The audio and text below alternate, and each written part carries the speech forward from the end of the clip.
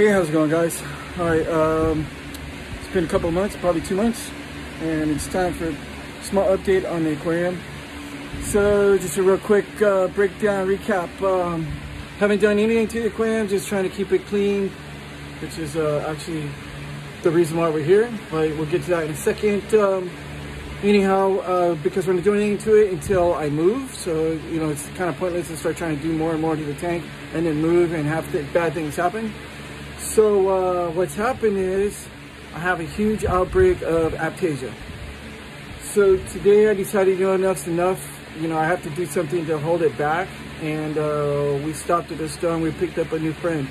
All right, so we're going to turn to the aquarium here in a second and give you a quick glimpse of what I mean by being out of control and what's happened, and then you can see our new friend.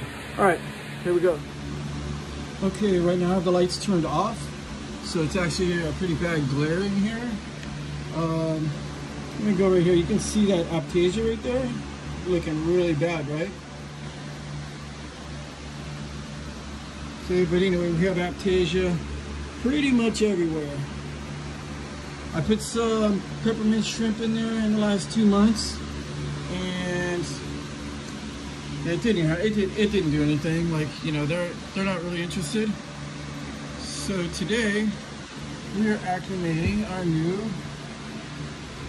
new foul fish. Anyway, let me get a light on, get rid of some of this glare, and we'll get a better look at this.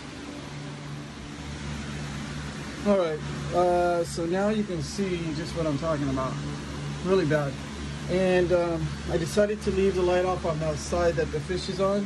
While he's acclimating, I just sort of want to, you know, I think it's better with the light off. He's in there. He is right there.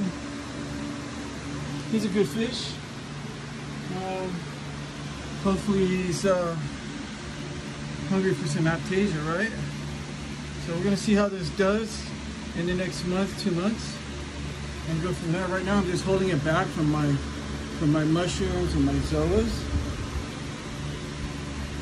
But I'm really just going crazy. It's going wild in there. All right, so we'll cut the video back on in a minute, you know, probably 30 minutes or so while after he's acclimated. Check him out, give him a swim, and until then, you know, let me just cut the video for now. Be right back. Well, okay, there's a little guy right there. I think the Aiptasias are like bigger than him, so it's probably going to be a little while before he knocks this out. And he's hanging out in the aquarium pretty good. Right now, I got his attention. I was cleaning the glass, so he just kind of tucked up underneath the rock right there, kind of scared him. But you can see what he's working with right there. He's right in the middle of it. So, like I said, it might be a month before he can start knocking this down. I don't know. I'm going to give him some time. Like I said, he's really small. He's probably less than 2 inches. I'm not sure. But anyhow, you see what he's up against. And so maybe, like I said, he'll probably get really good going after a month. Anyhow, so probably post up another one in about 2 months. Let's see how it went. All right, look out for the next video.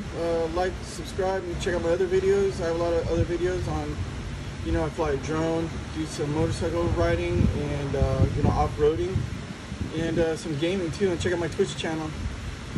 Anyhow, it's possible in my next video I might even move. I'm not going to say that I'm going to, because it's not really. It's just something I know is going to happen in the future here. But until then, anyway, check back and let's see how this Aiptasia went.